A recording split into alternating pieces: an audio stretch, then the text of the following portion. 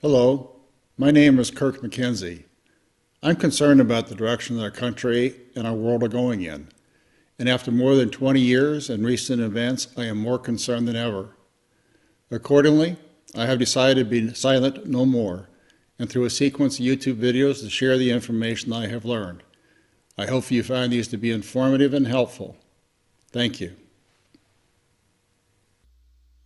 Today's topic is how to take our country back. We are beset by issues, and unfortunately we bounce around from one to the next with no resolution, in a similar fashion to the arcade game Whack-A-Mole. They never disappear. In fact, they only get worse. And we the people become frustrated by this endless activity. Another more constructive way to look at the issues is in a chronological order. The issues that have come and gone, and the issues that are currently being fought. In this fashion, we can see that a tower of power has been constructed, and it's been constructed in a sequence for a reason. The lower levels are the building blocks for the upper levels. Whether it's called progressivism, socialism, communism, globalism, or New World Order does not matter. They are all one and the same thing. Our response as a people has been to fight the issues of the day. It is inherently a defensive fight. And by thrashing, we become worn out, fatigued, and discouraged. You can't score on the defense. The second part of our response has been to concede those issues that have already come and gone. Instead, we need to go on the offense, and we need to make it count. Money is the foundation of this tower of power. In 1773, Amschel Meyer Rothschild lays down the proposition of world control through central banking. Give me control of a nation's money, and I care not who makes the laws. His son, Nathan Rothschild, takes control of the Bank of England the day after the Battle of Waterloo. I care not what puppet is placed on the throne of England to rule the empire. The man that controls Britain's money supply controls the British Empire, and I control the money supply. We can see how this unfolds in the history of the United States. The first effort to form a central bank is in 1782. It's given a 20-year charter. At that time, corporations were not perpetual. They were formed only for a public good and only for a specific purpose. Hence the 20-year charter. The founder, Robert Morris, was imprisoned in 1798 for all the fraud and abuse, and the charter expired in 1802. The second effort was led by none other than the first Treasury Secretary of the United States, Alexander Hamilton. He gets Congress to agree to chartering the first bank of the United States for 20 years. In 1811, they go for renewal, and it's defeated by a single tiebreaker vote of George Clinton of New York. What follows is the War of 1812, a war with apparently no purpose, but in fact perhaps it's retaliation by the bankers to force the United States back into a situation where it doesn't have sufficient tax revenues, it needs money to fight this war, it needs to revert to central banking. If that was its purpose, it succeeded. In 1816, Congress charters what's now become known as the Second Bank of the United States for 20 years. In 1832, President Nicholas Biddle, president of the bank, seeks renewal and meets the strong will of President Andrew Jackson, who vetoes renewal. And what follows is Biddle declares an economic war on the United States in order to force Jackson to change his mind. In addition, in 1835, we have the first assassination attempt on a sitting U.S. president. Andrew Jackson survives the attempt, and he prevails. The charter expires in 1836. In 1848, Karl Marx issues the famous Communist Manifesto and lays down 10 points, a 10-point strategy, of which the fifth picks up on the Rothschild scheme: centralization of credit in monopolistic central bank. He concludes, the theory of communists may be summed up in a single sentence: abolition of private property. What follows is the Civil War. After 70 years of running with a constitutional currency, gold and silver coin, Abraham Lincoln breaches faith with the Constitution, and faced with either borrowing gold and silver from Rothschild and the New York banks at 30 to 40% interest, he decides to print paper money. In 1861, those are demand notes, 1862 legal tender notes, and we have a response from London that year in the form of a Hazard Circular, which will be discussed in a moment. In 1863, the banks win. After 81 years, they now have the power to issue privately issued banknotes. The National Banking Act is given a charter of 20 years. In 1864, Lincoln speaks out against the money power.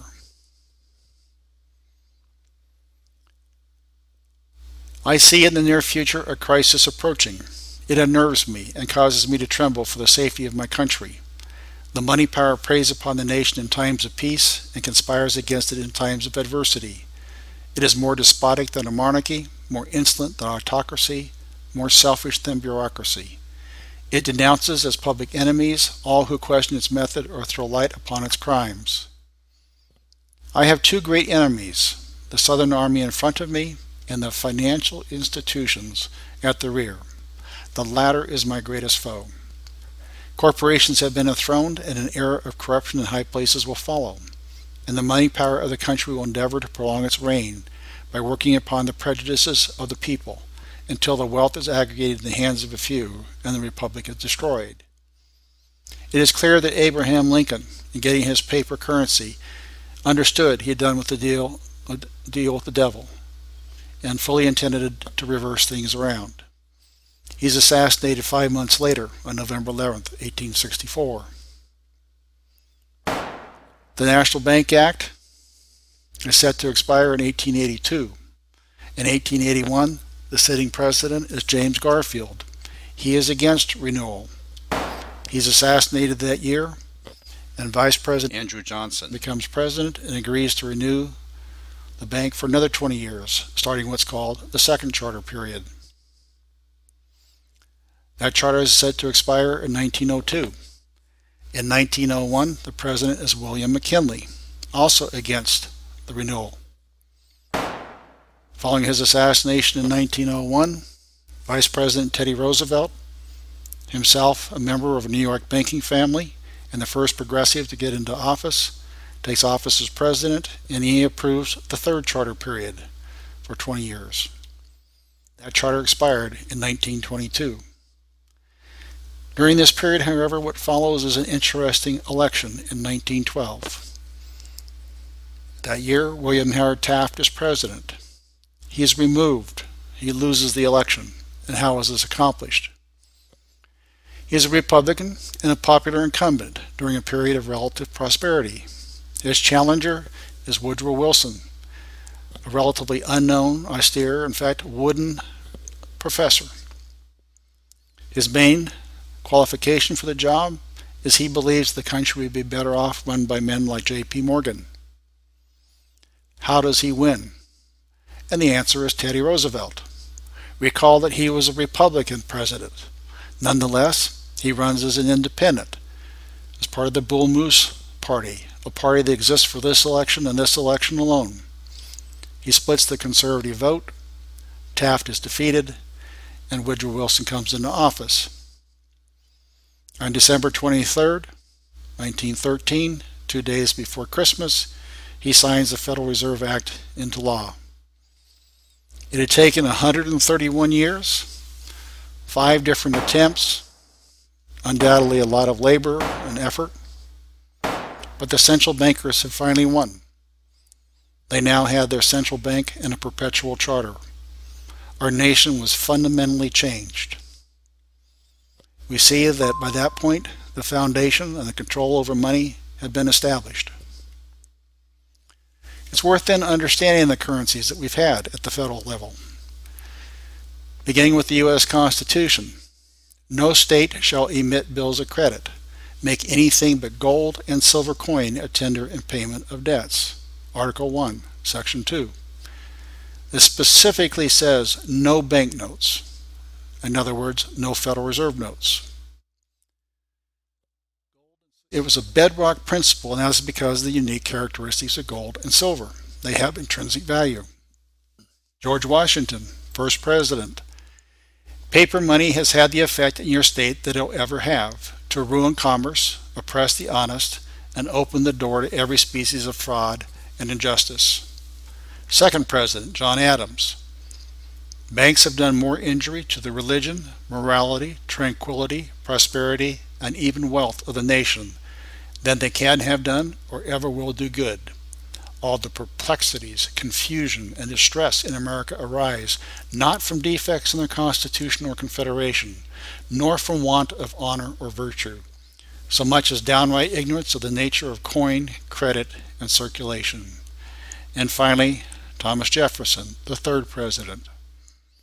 I sincerely believe, he says, that banking institutions are more dangerous than standing armies, and that the principle of spending money to be paid by posterity is but swindling futurity on a large scale.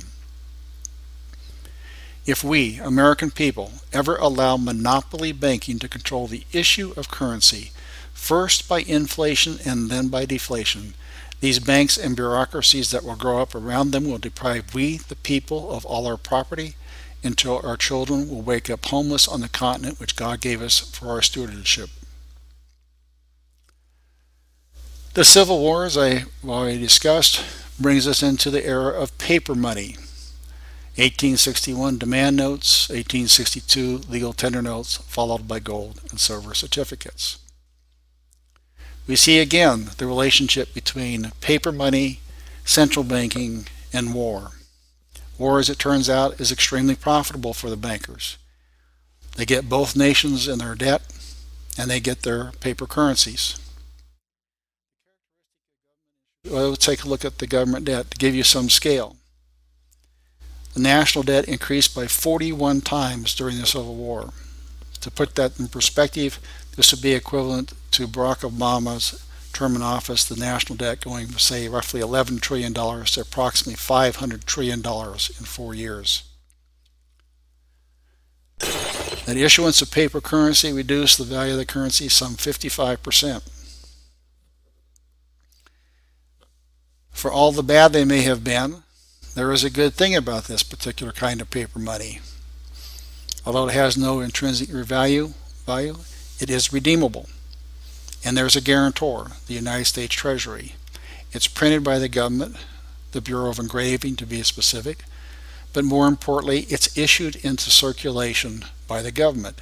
It does this simply by printing the money and paying its troops and other employees in its expenses using this money. This allows the federal government to operate without borrowing. It's debt and interest free. Which leads us to the Hazard Circular. Circulated in London in July of 1862 in the corollary article that appears in the London Times. Quote, if that mischievous financial policy which had its origin in the North American Republic should become indurated down to a fixture, then that government will furnish its own money without cost. It will pay off its debts and be without a debt. It will become prosperous beyond precedent in the history of the civilized governments of the world. The brains and wealth of all countries will go to North America. That government must be destroyed, or it will destroy every monarchy on the globe. London and the Bank of England had declared war on legal tender notes. They succeeded. In 1863, the National Bank Act authorized the private issuance of banknotes, the National Bank Act. Federal Reserve notes are nothing more than a modern version of the banknotes authorized by that act. The bankers gained the ability to put money into circulation. Unlike the other monies that we have referred to, there's a difference here. Eventually, the Federal Reserve notes become not only worthless paper, but there is no redemption in anything, no gold, no silver, no guarantee, and no guarantor. They're still printed by the Bureau of Engraving, but they are given at the cost of printing to the Federal Reserve and then borrowed back by the federal government in a process known as debt monetization. The banks will not put money into circulation unless somebody borrows it. Now, The history of the financial legislation is absolutely fascinating and worth studying.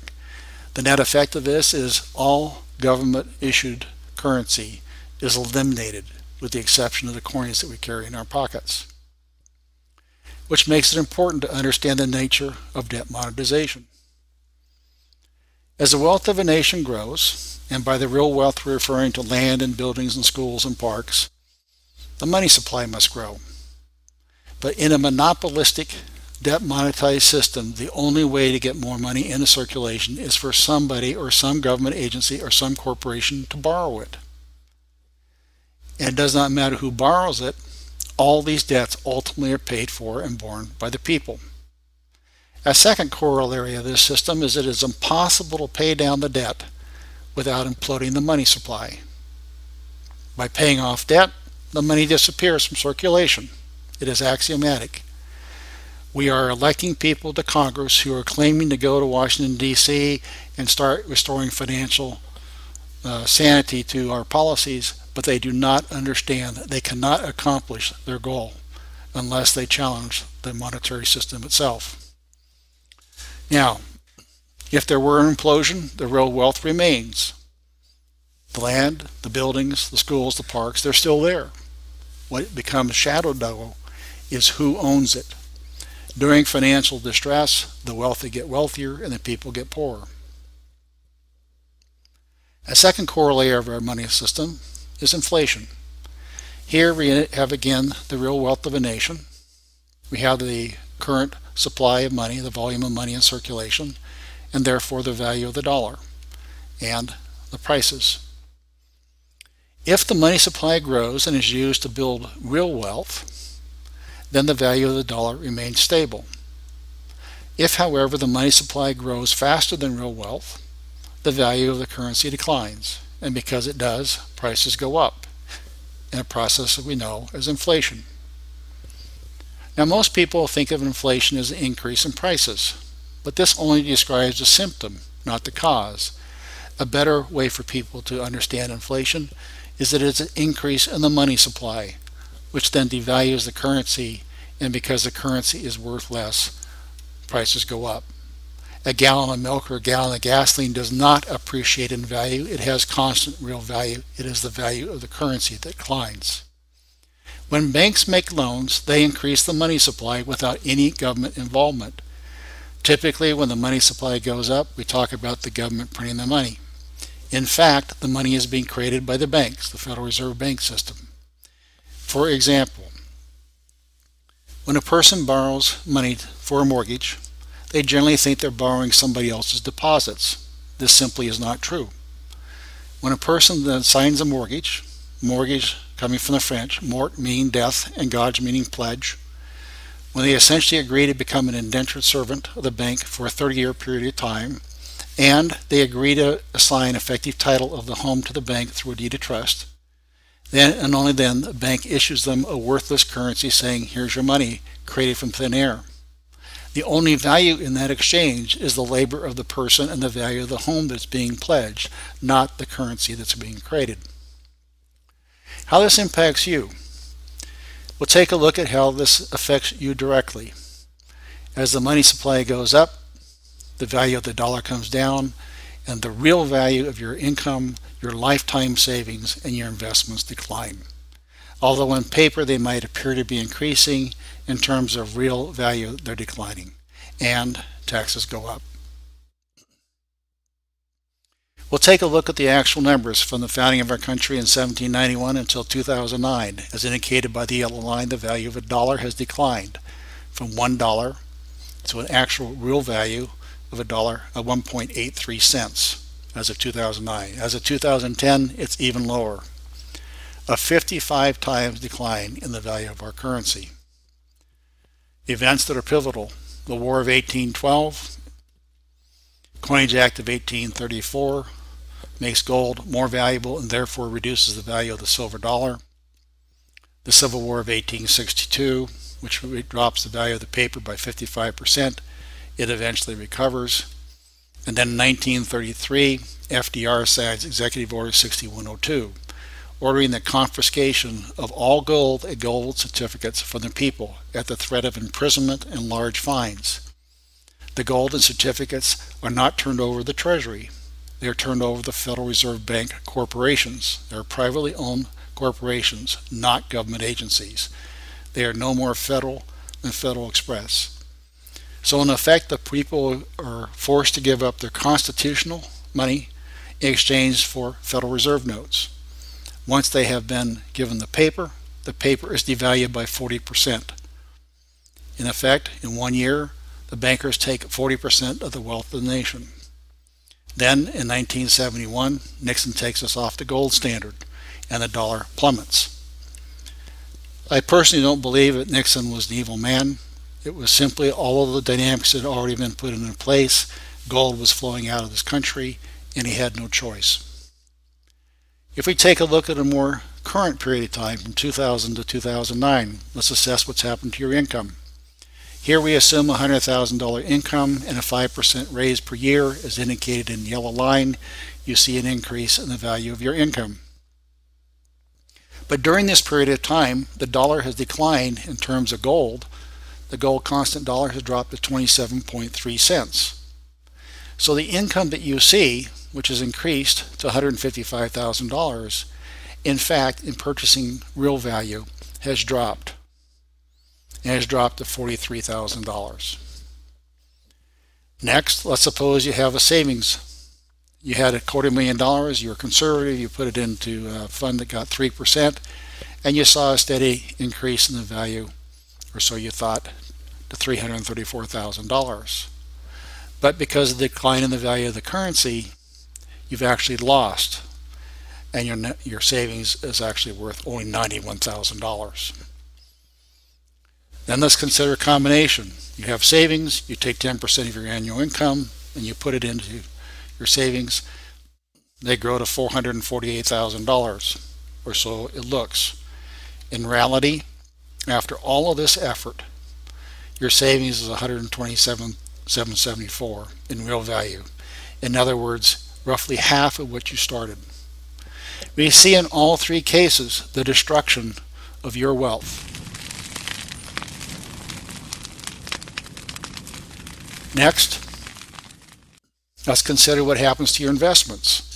On November 2nd, 2007, the Dow Jones Industrial Average was 13,595.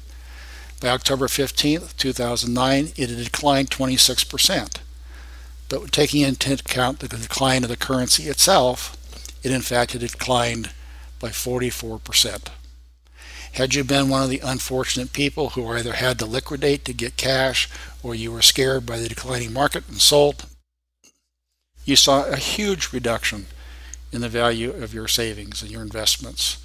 And in real terms, you lost 58%.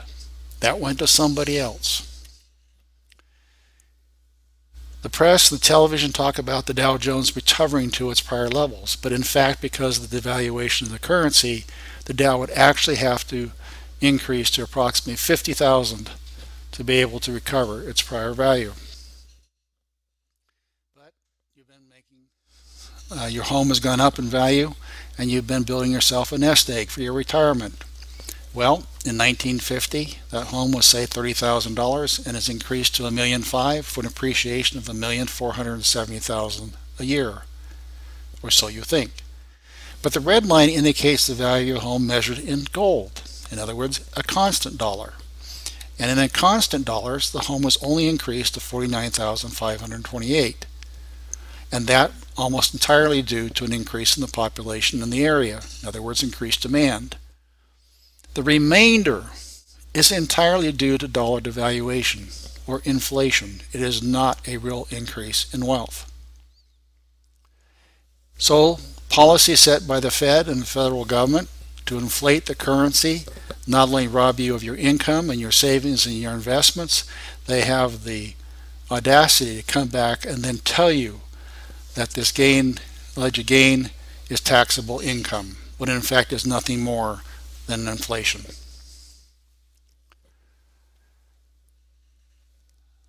So in 1913 we had the Federal Reserve Act, but there are other things happening around that period of time. In fact, earlier that year, on February 3rd, the 16th Amendment was allegedly ratified by Secretary of State Philander Knox, for whom Fort Knox was later named. This allegedly creates the authority for the federal government to impose a federal income tax. Well, why do they have to have this amendment? And the answer is that in 1895, on April 8th, the Supreme Court ruled in a decision called Pollock versus Farmers that the federal government did not have the authority to impose a federal income tax, arguing that the power to tax is the power to destroy. Subsequent to the 16th Amendment, it was challenged, and in February 21st, 1916, the Supreme Court again rules in Stanton versus Baltic that the 16th Amendment creates no new powers of taxation. So if the federal government didn't have it to start, and this didn't give it to them, it gives no meaning to the question, do we have a voluntary or a mandatory federal income tax? This becomes the second aspect of the Tower of Power. These two form the Twin Towers. Central banking is a process that creates, increases, and perpetuates debt, and central taxation is the police power that government can use to force the people to pay these taxes and the interest back to the bankers. On April 8th, the 17th Amendment is allegedly ratified. As envisioned by our founding fathers, the people would be represented by the elected representatives in the House of Representatives, who would have control over the initiation of all legislation and the budget. However, the states would be directly represented in the Senate. The senators would be designated by the legislatures. They would effectively be ambassadors, and they would have direct ability to veto things that they didn't like coming out of the House of Representatives. Therefore, the states had a role to play directly in the federal government, and therefore the federal government was somewhat subordinate to them. The 17th Amendment changed this. Now the senators would be popularly elected. The states were dealt out. That becomes a third major point. When we consider these three together, we can see what happens. As envisioned by the Founding Fathers, the people would be at the top. They would be citizens of their sovereign states, and these states then would have a direct hand in controlling the federal government. The people would pay their taxes with gold and silver to the states, who would then pass off this interest and debt-free currency to the federal government. Via these changes in 1913, the Federal Reserve effectively replaces the states. And now we have, instead of a uniform tax, we have a progressive tax. When you make a federal income tax payment, it does not go to the Treasury Department. Just look at the canceled check and look at the bank routing number, and you discover it goes to the privately owned Federal Reserve banks, who take this income from you and then credit it against the debts owed by the federal government through the debt monetization process. As a consequence, a group of international banking families or globalist bankers are supreme. They have control over the federal government, and in turn the people are reduced to the bottom. Other things that occur around the same period of time that are fundamental. New York City primarily begins to take control over the mass media. Newspapers, news wires. All television now emanates from New York City. 95% of magazine publications, books, including school books, come from there, and so on. Public education, which is a plank of the Communist Manifesto, we begin to see its real nature. It removes parents from the education process as well as the local community, and substitutes indoctrination instead of education, and become increasingly centralized in the federal government. And finally, in New York City, the formation of the United Nations, initially called the League of Nations. These are the foundation upon which all the remaining things have been built. Our objectives as a people going forward to take our country back are as follows. We must go on the offense, and we must go for the foundation. If we can get the foundation, the rest will topple. And nothing is more important than to end the Fed. If we do everything else, but we do not take away the power of creating money from these people, everything else will return. The only way we can win permanent liberty is to return to a sound currency as envisioned by our founding fathers. We need to challenge the 16th Amendment. We needed to reverse the 17th Amendment and get the states' representation back in the Senate. And we will see that all these unfunded mandates and dictates coming from Washington will come to a quick end. We need to end New York's control of the communications. We need to shut down the Department of Education and return to local education, and we need to defund the United Nations. While these are our core objectives, we have to defend ourselves against other things that are currently attacking us. We must defend our right to keep and bear arms. We must defend the sovereignty of our country against the formation of a North American Union or the exchange conversion of our currency to an Amero or some kind of an international monetary system. And we must defend against illegal immigration. Repeal Obamacare, stop cap and trade, and stop Agenda 21. In fact, all of the issues that are attacking private property.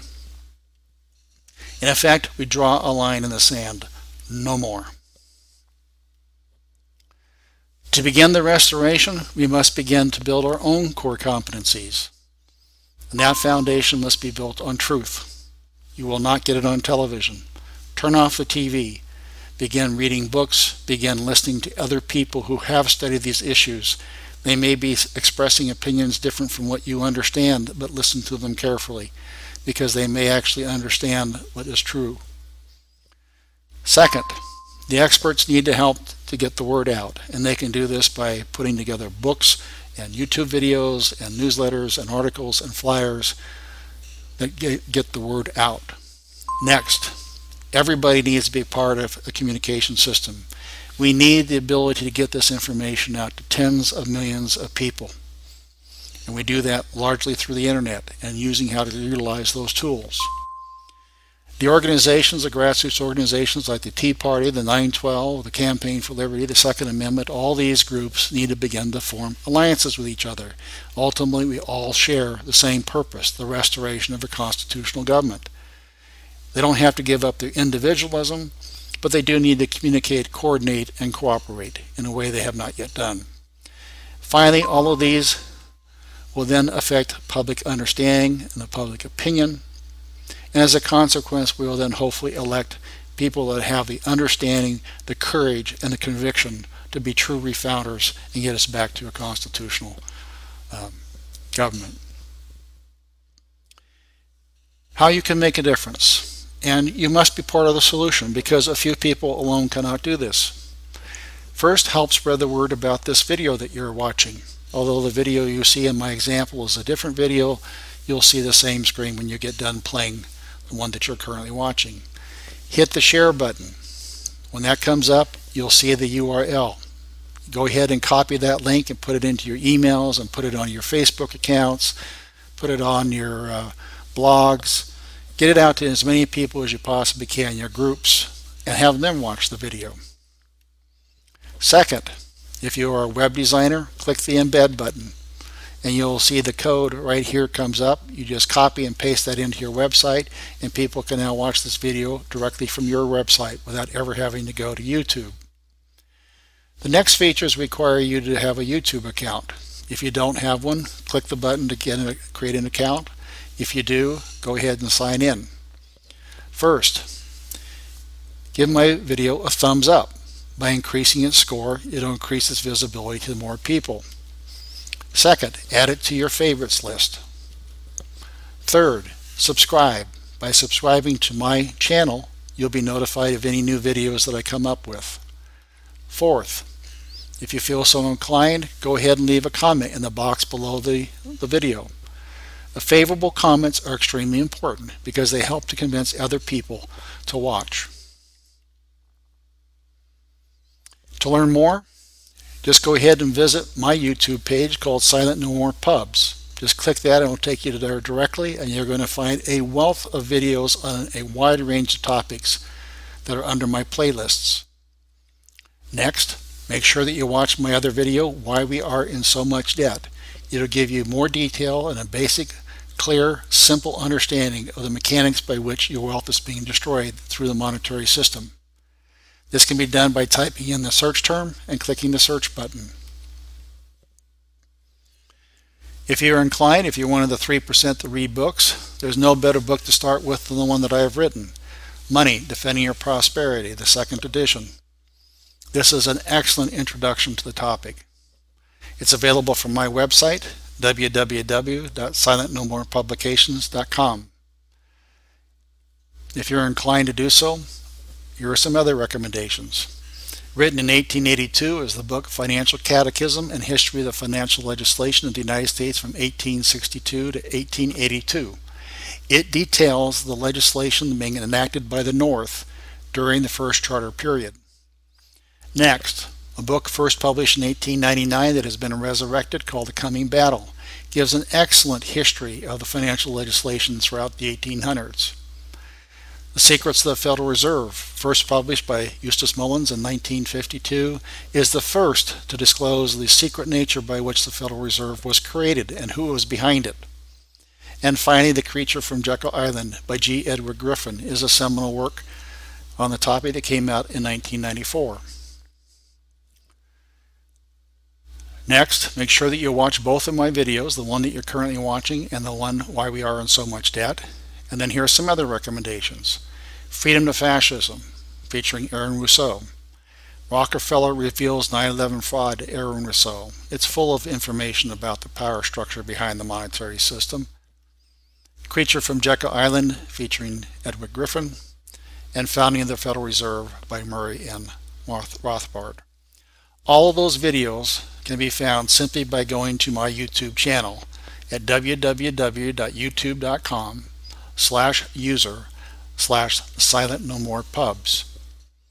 If you prefer to listen, you can listen to some radio interviews I've had with Brian Lee at KYNO, Randall Turner at Money America, Ernest Hancock with Liberty News Radio, and Dr. Stan Monteith of Radio Liberty in an increasing number, all of which are again available from my website.